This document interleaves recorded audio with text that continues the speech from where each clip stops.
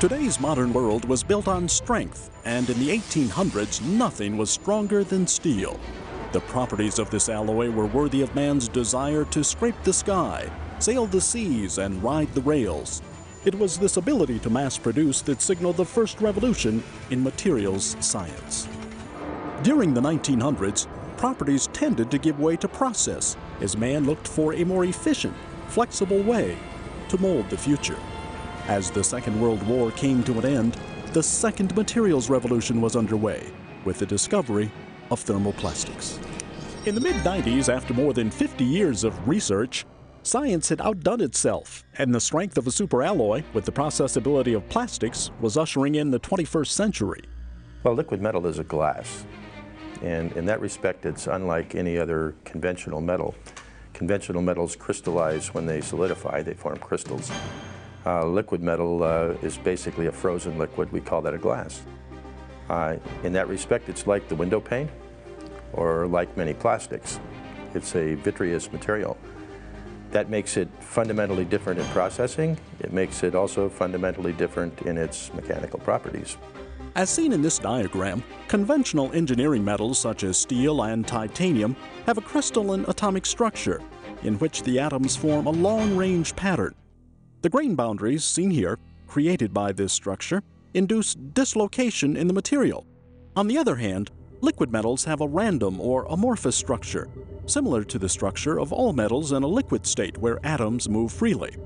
It is this unordered structure which delivers both the unique and desirable properties of liquid metal. In liquid metal, there are no dislocations. The liquid structure has no crystal lattice. These dislocation defects don't exist. And so the material can support much higher stress levels than corresponding crystals. And its strength, for example, then is typically 2 to 3 times stronger than the same material in the crystalline state. When it comes to performance advantages, liquid metal alloys are a hands-down favorite in the applications arena, where strength, elasticity, and hardness come into play. But does that mean steel and titanium have reached their manufacturing limits? Well, I think, you never like to say that you've gone quite as far as you can go, but you're coming to the point of kind of diminishing returns, so to speak. Advances can be made, are being made, but the increments have to be getting smaller and smaller as one goes along. What's special about these amorphous alloys is the whole paradigm is different. You don't start with a crystalline material and make it stronger. You start with a glass and work with those properties. 3, 2, 1, 0, and liftoff of Columbia with the Microgravity Science Laboratory. The liquid metal alloy's unique properties have already been part of 4 shuttle missions, including NASA's recent Genesis spacecraft launch to collect solar wind samples. These are unusual materials, and they respond differently than ordinary crystalline metals and alloys that many of us have worked with for years. So the ability to try to understand how this works and how to control things is a whole new ballgame for us, you could say. So it's exciting in that sense, new things to understand. While the availability of steel has allowed scientists and engineers alike to generate and improve upon technologies around the globe, the advent of thermoplastics further expanded manufacturing as we know it. Now, liquid metal offers yet another opportunity. I think there is a parallel there between the potential growth of liquid metals and the well-known growth of thermoplastics in the 1950s and 60s.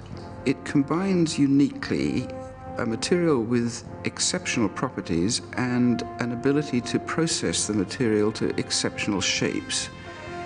Now, that's something that comes along only very rarely in material development. The last time it did was perhaps thermoplastics, which allowed the production of complex shapes by simple processing. Such techniques as that have never been available for processing metals. Now, suddenly we have them. We can do the same thing with liquid metals that we can do with thermoplastics.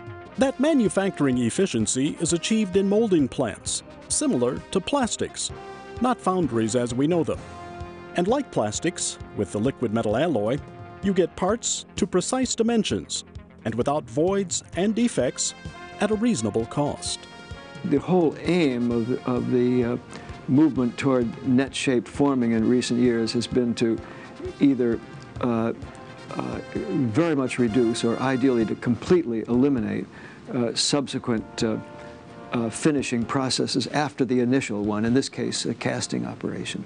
And that is an important advantage of liquid metals. I was going to add that the high viscosity and the fact that this material doesn't crystallize means that the surface finish can be much smoother, much better, more consistent than with, for example, die castings or in a variety of other casting processes, also minimizing the need for any subsequent polishing or finishing. In other words, helping move us towards a net-shaped part that is functional and attractive. The trend everywhere is to miniaturization, packing more functionality into a smaller volume, and that creates special needs for mechanical strength. You've got to have things which are small and yet very strong. Now that's where these materials excel. You can form them to the complex shapes you need. You can make them very thin. They have the strength that's required to contain complex electronics and displays whilst not taking up too much space. And that's exactly what the area in which there's great demand. That's what you'd like. As a class of materials, liquid metal is a great deal stronger than the typical class of plastics, and an extremely high elastic strength limit sets liquid metal apart from the other metals. This simple experiment explains it best. 3 tubes and 3 striking plates, steel, titanium, and our own liquid metal alloy. 3 identical steel balls are dropped on each. Liquid metal alloy is a hands-down favorite. Liquid metal, a metallic glass, has a very high elastic strain limit and accompanying very high strength. To put it simply, the high strain limit makes liquid metal the world's premier spring material. It's the best material we could possibly come up with to store and retrieve elastic energy in a mechanical device. A material which can efficiently store energy and give it back again up to very high strain, a material which can store a very high density of elastic energy, becomes the premier material when that performance benchmark is critical. Any material which can efficiently store elastic energy up to very high densities is superior to other materials in that respect, will be the premier material for those kinds of applications. The performance benchmark is equally critical for drill pipe manufacturing, where once again the chemistry of liquid metal wires and powders are used to provide a protective coating around the outside of the drill pipe and inside of casings to reduce wear and failure rate. Another area well suited for liquid metal is precision medical instruments and devices, including the bearing surfaces for hip joints, where implant longevity is critical. The advantage to using liquid metal? 3 things come to mind. Of course, high strength, very high strength, and the ability to maintain an edge. These are relatively corrosion-resistant materials too, so that's a point of durability. And then again, the ability to be able to process these things, to form them, shape them into intricate shapes easily. You don't have complex machining operations, you have complex finishing operations. These materials can be cast to shape where the final shape and the final surface is as you would want it, without machining and without a lot of finishing.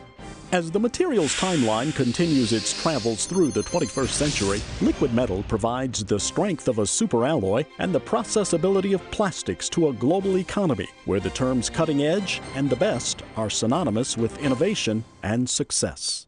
The fact that you can cast these things to shape and have essentially the final finish with very little finishing operations in the final part of the processing. That's the big thing, I think, that's being brought to manufacturers of products. Within 10 years or less, I would expect this to have a significant portion of the net-shape market in at least important niche areas. And I'm delighted to be part of the team as we move forward. We believe that a combination of alloy development and processing technology will open the spectrum of materials that we can process this way to a much broader array in the future. And that will only open up new areas of potential application. I would guess that everything from hearing aids to handheld computers are going to be made of this stuff quite soon.